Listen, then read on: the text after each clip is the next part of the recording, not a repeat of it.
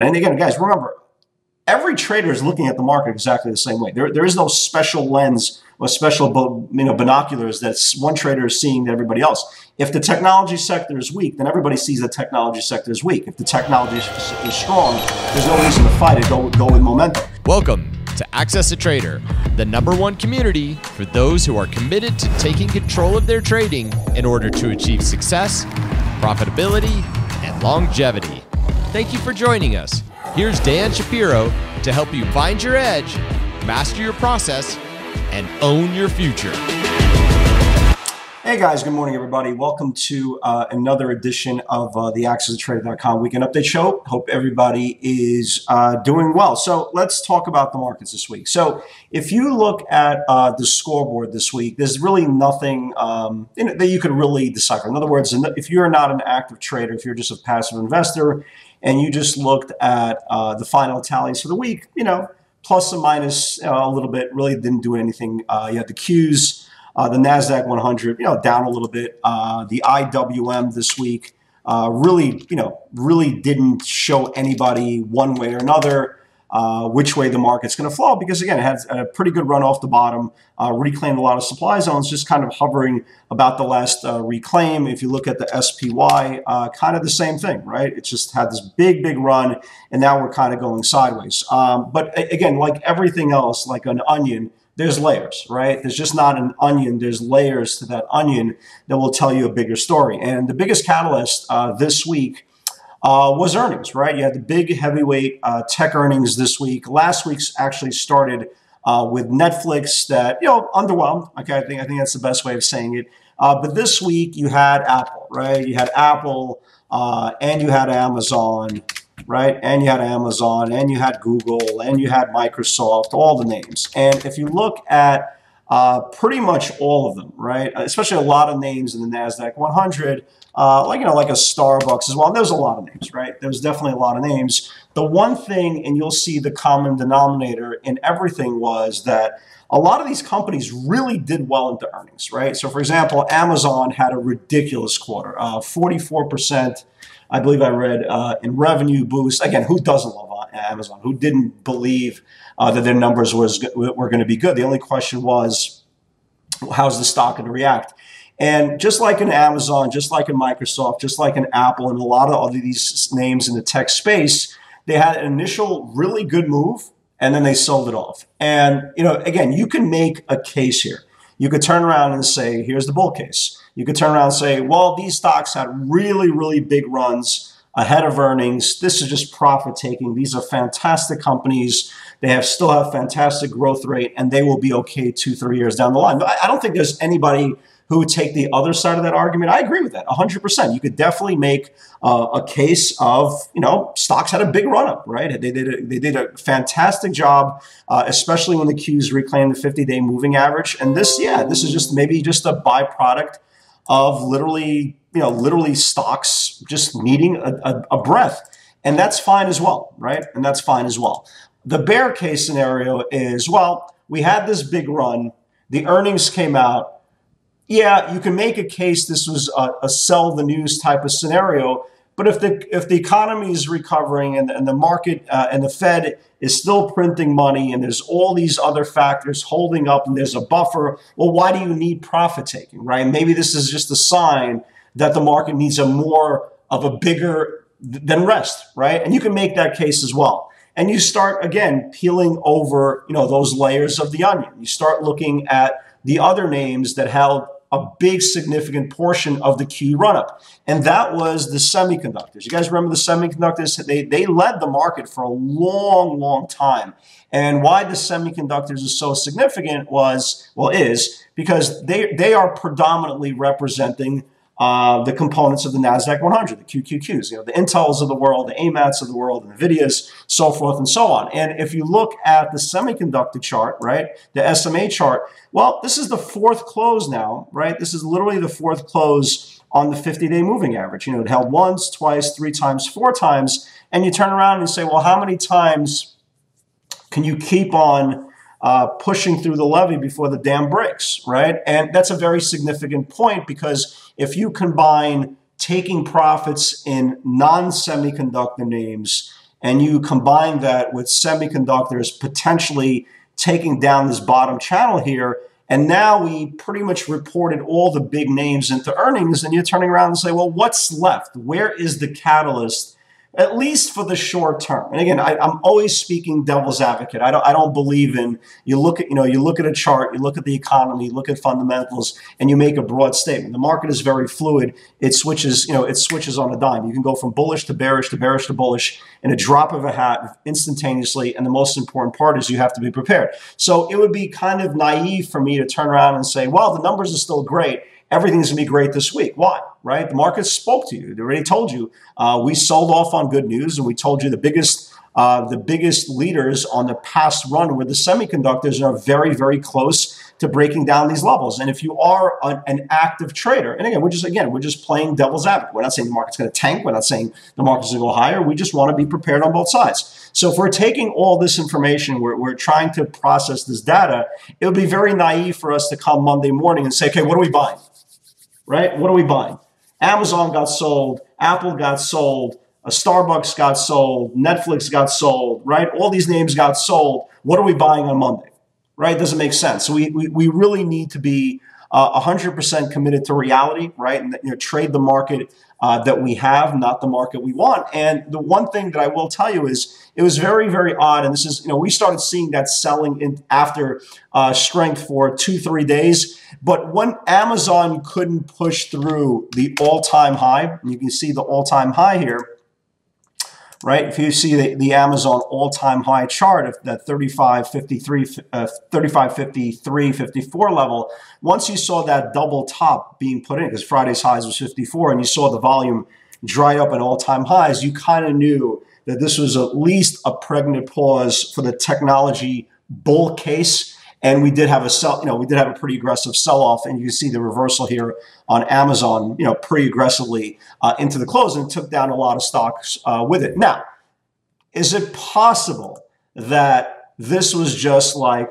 a scenario that we have 2-3 days kind of taking a breather, and then we start resuming, it's kind of in the middle of the week? Absolutely, 100%. I would love for at least the Qs. If that's going to be the case, I would love to see the Qs at least touch this bottom level here of 334. Right now, we close at 338. I would love to see what happens on a macro case of the Qs somewhere around the 334. Obviously, any close below 334, then again, if you believe in respect technical analysis, you can see how much room you have down.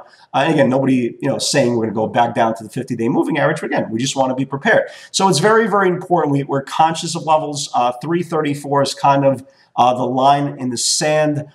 In the Qs, if you look at the semiconductors, the line in the sand in the semiconductors is this 241 level. So any close under 241 on the semiconductors is going to have an impact on the Qs, because again, if you look at predominant ways on the Qs, you have the Intels of the world. A lot of the semiconductors are represented there, and the fact that we really have no catalyst going into this week for just kind of the macro case, I could definitely see kind of a backtest. Now, is there going to be names that could wake up that already got hit? Absolutely. Like, look what happened, for example, on a name like Tesla, right? Tesla got sold off on earnings, and again, I don't even think the earnings were bad on Tesla, right? But they sold the stock, and that's fine, right? You had a sell-off on the stock, and the stock came in from the highs in the last couple of weeks from 780 all the way to 666. And we had a big reversal on Friday off the lows. I mean, look, you can make a case. Is it a one-day reversal, just kind of a dead cat bounce, and it's going to be kind of sold off with everything else going into this week? Possible, right? Possible. Or is this kind of like, okay, you know what? We're back on track. Tesla's a monster.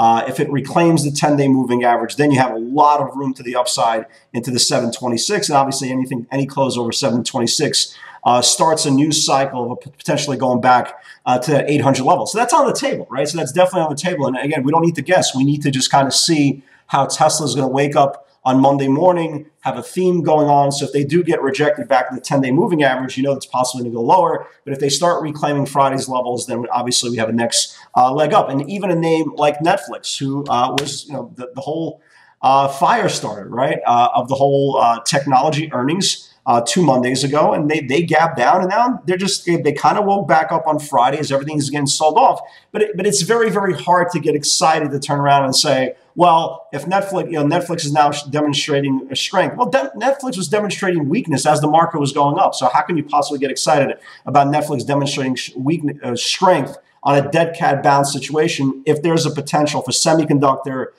and the Qs to spill over back to the downside? So there's a level here that we're going to be watching on Monday. And if this level gets reclaimed, then yeah, maybe have a multiple day move back to the upside into the 320s level on Netflix is kind of a counterplay, kind of like Tesla, the same thing. Or if Netflix gets rejected at the 10-day moving average, then we have a very, very specific area and they say, well, this was the dead cat bounce. It hit the 10-day moving average. It got rejected. Now there's a very specific level there. And if it doesn't take that out, we can go short using the day's high as our out. So there's a lot of scenarios on the table here. And if you go through your charts over the weekend, you'll see there's not a lot of really great longs that stand out, right? There's some names. Facebook, for example, is it possible it could have a day 2 run or kind of what I call a second day play? Absolutely, right? It's always on the table, especially early if there's strength in the market. Because again, Facebook did have a great quarter, right? They piggybacked off the whole customer acquisition click at the click space, the same thing where Google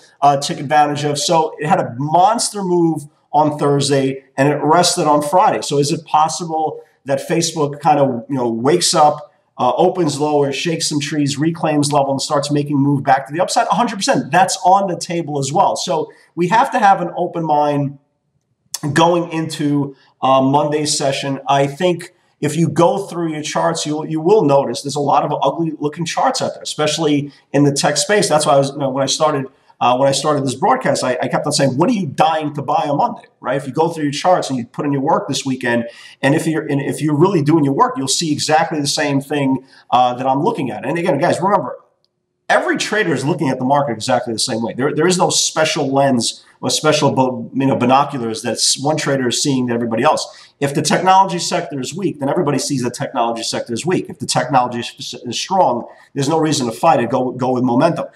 This week, you don't have major players reporting earnings. You do have PayPal on Wednesday. Let me just go through it really quickly. You got Pfizer on Tuesday. We'll see exactly how the vaccines will help. You have PayPal, Uber on Wednesday, and Thursday looks like kind of the bigger picture in technology. You got Roku, okay, you got Square, and the fake meat, right? You have Beyond coming out as well. So the major earnings are out of the way, and now we just have to see, because there's a lack of kind of catalyst, at least short-term catalyst, how the market reacts to kind of a non-biting situation, just kind of trading on their own merits. We'll see what happens there. So let me give you some ideas that I kind of do like for this week. First of all, Peloton, I caught a short on this a couple of days ago.